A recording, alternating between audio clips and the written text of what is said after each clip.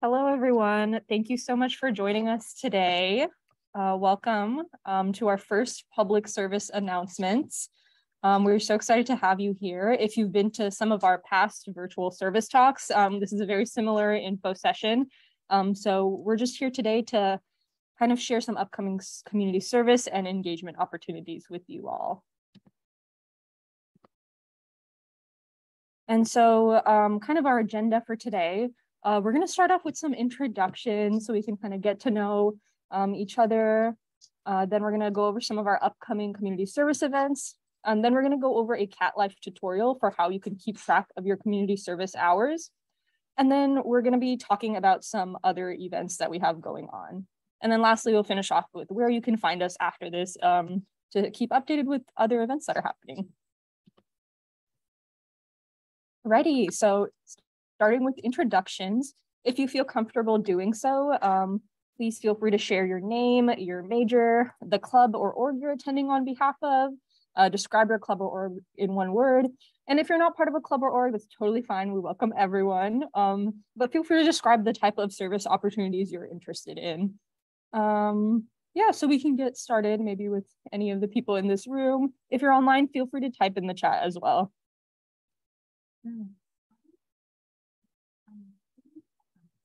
Alrighty, I can go first.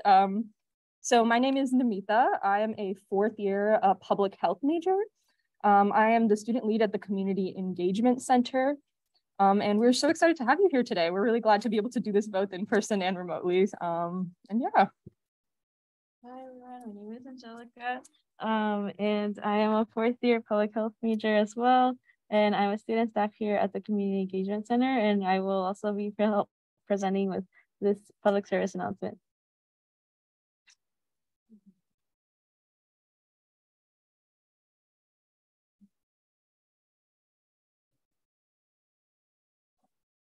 I am a first year and my major is business economics and business management. And I am a student staff at the Community Engagement Center. Thank you, Chidi. I am a community engagement regular at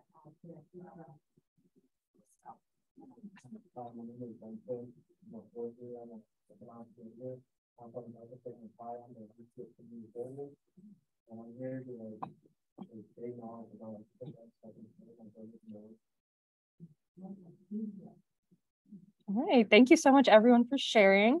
If you're online and you want to share something, feel free to put it in the chat. And if at any point you have any questions about the slides that are to come, feel free to ask us either in the chat or by raising your hand.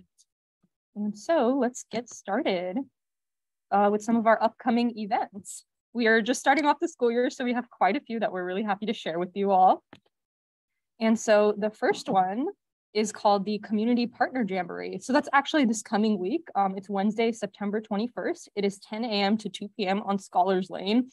And basically what this event is we're working with a lot of the local nonprofits and organizations in the area who have volunteering opportunities for the students here. And so if you are interested in kind of exploring different organizations and picking an opportunity that might suit your interests the best, this is a really great chance to do so. Basically, everyone will be tabling and you'll be able to stop by everyone's tables. And if you visit 5 community partners, we will be giving out free tie-dye shirts to everyone. So another great plus of that. So that is this coming Wednesday. And then the next event that we have coming up is called the Restorative Justice Retreat. And so they are accepting volunteers, and basically this event will involve volunteers leading workshops and inspiring middle school students to learn more about the importance of restorative justice. So in order to participate in this, there is a required training. It is on Tuesday, September 27th at 4 p.m. And it is on campus, so it's at COB 2390. And the conference day is Friday, October 7th at 8 a.m. It is at Los Banos Junior High School, and transportation will be provided since we know it is quite a distance away. So we'll be taking care of that part for anyone who isn't able to drive themselves. And so if you're interested, we do have a sign up. It's this link right here at the bottom.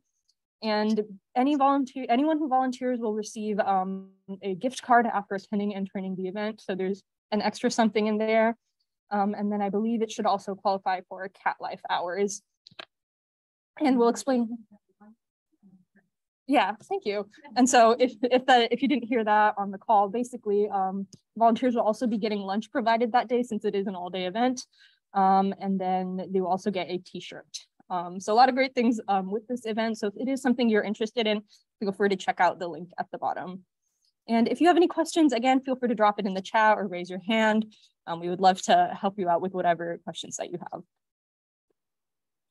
And then the next series of volunteering events that we have is part of the Forestry Challenge.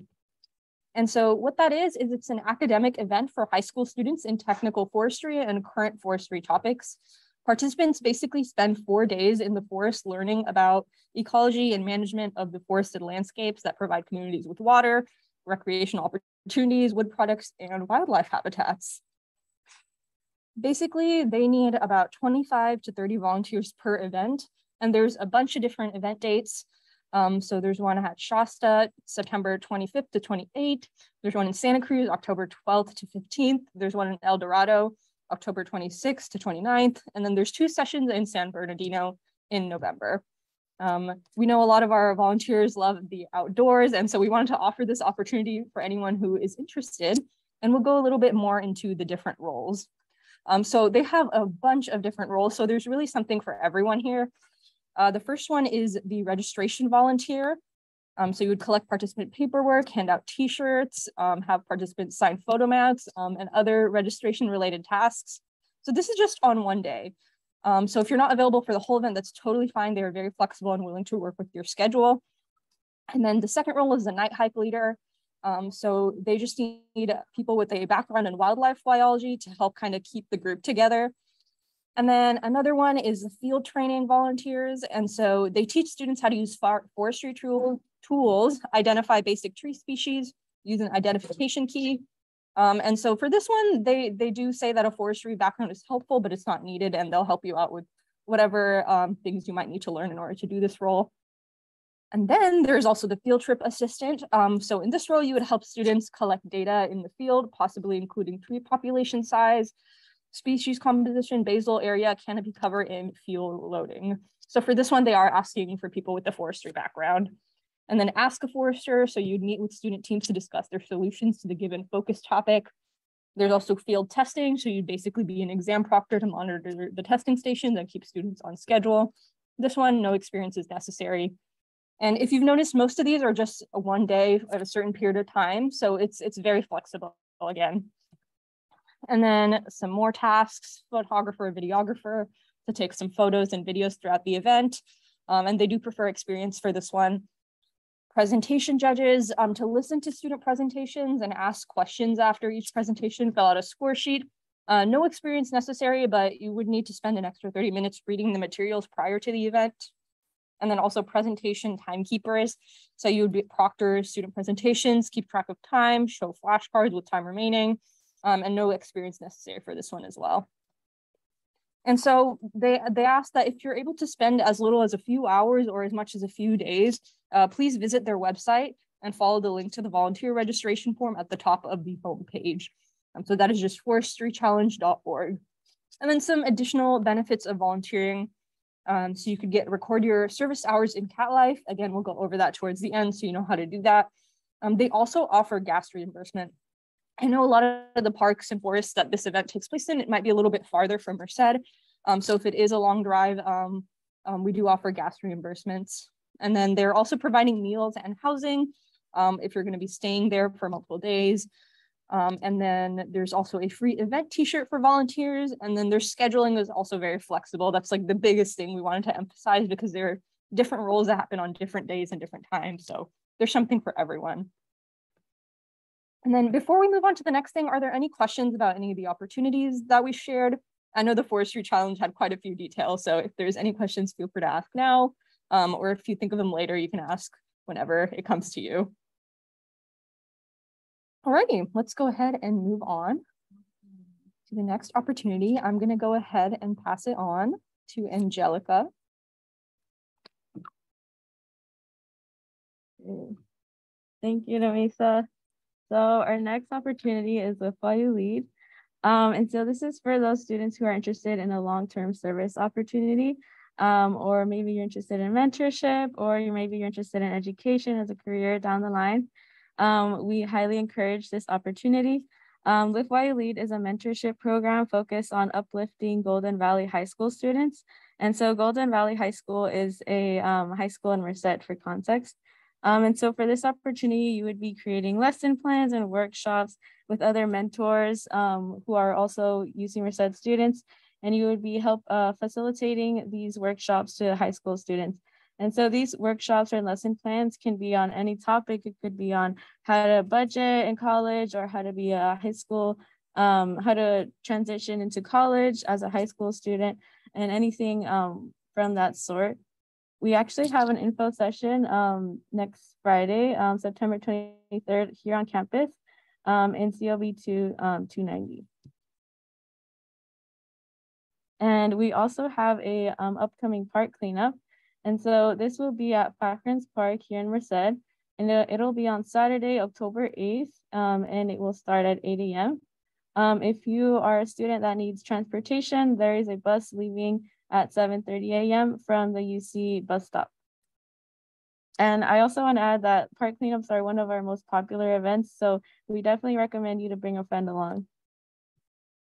And the next opportunity is Read and Succeed, which is hosted by the Merced Library.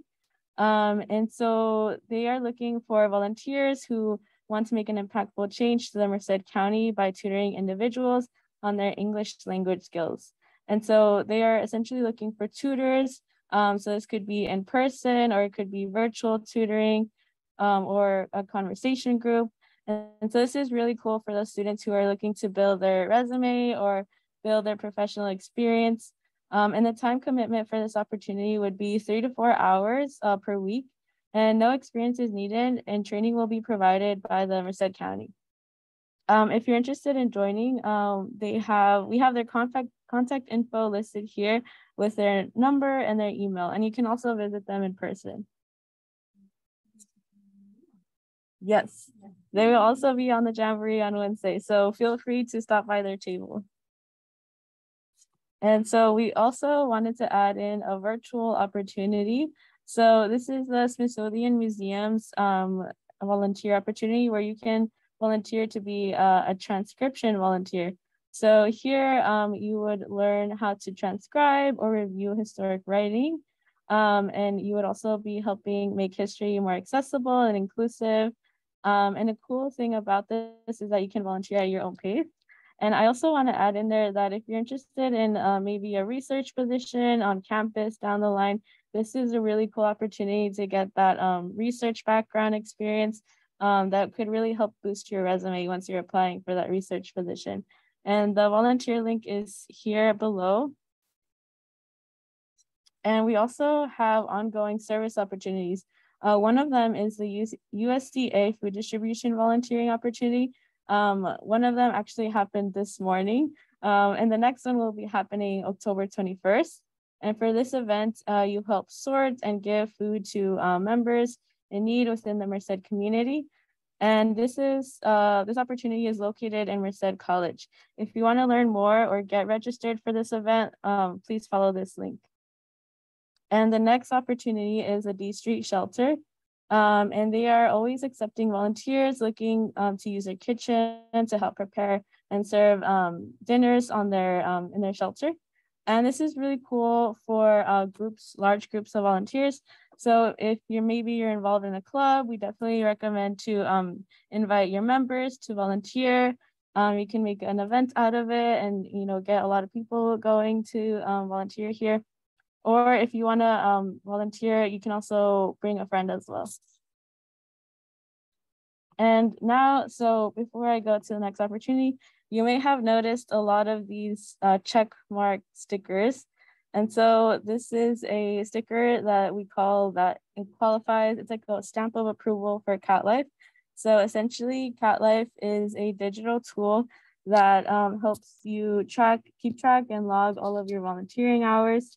And we will teach you, give you a quick tutorial and 6 steps on how to get started on logging those hours. So you can you can follow this tutorial by scanning this QR code.